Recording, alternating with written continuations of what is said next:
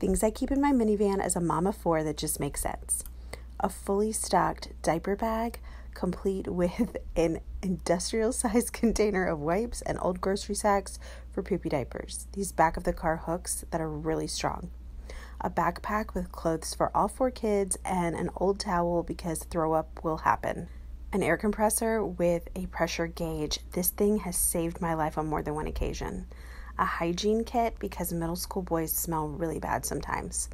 A car diffuser that you can put essential oils in and it blows out through your air conditioner. This is a safety hammer that my mom gave me. So if you're submerged in water, you can break the window and cut the seatbelt. But the only thing I've used it for is to open juice boxes to pour into sippy cups.